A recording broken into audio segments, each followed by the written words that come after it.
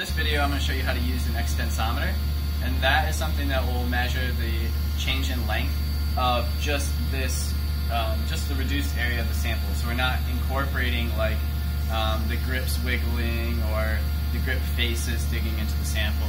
It is a better measurement of the extension of the sample, of the strain. If you look at this part, basically if I hold it like this, you can see my palm is on these two pieces and my finger is in the middle. If I push on it like this, then I see these contact points, the connectors like move away from it. And you'll see also that it's like a little dip that goes into there. So this is good for a flat sample. If I put it onto this piece of steel, you can see how it makes contact with it and it stays still. If I've got a cylindrical sample, then I have some other versions of these metal clips that we'll put on by loosening these screws here, and we'll look into this little box here. So we can see that there's other versions of this where you may be able to hold, round samples. There's also smaller extensometers that will have a smaller, what we call gauge length and travel distance.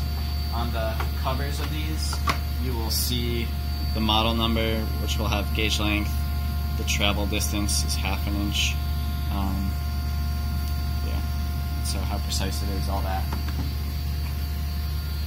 To use one of those, basically, on the other side of this cable is a connector that goes into the back of this controller unit, and it will be in the channel called, I think, axial strain. So plug it into there.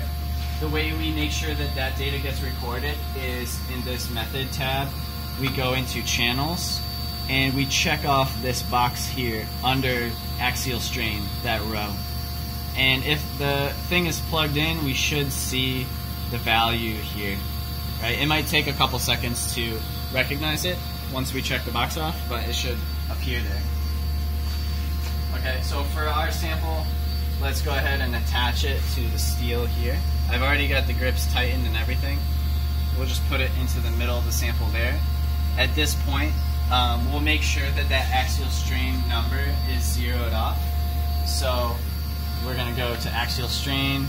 We can actually pretty much zero everything except for the load, because we're actually compressing the sample a little bit. So we can zero out position and axial strain by clicking these 0 buttons on the sides. The next thing we'll do is we'll remove the pin from the extensometer, just a little black thing that's in the back, and lets it travel. So we want to make sure that it is put in there when we clamp the sample. But after that, we can pull that pin and just let it hang. And then we can start pulling the sample. Right? And just so you can see the difference, on my XY graph, I will, on that X1, I'll actually plot the axial strain so you can see that. Alright, so we'll start the test. And what you'll notice here is that linear portion is pretty straight. This is the yield point. As this curve is increasing, this is some strain hardening that's going on with my sample until we're going to reach some maximum load up here. If the failure is going to be catastrophic, then I could pause the sample here, and I could remove my extensometer at this point.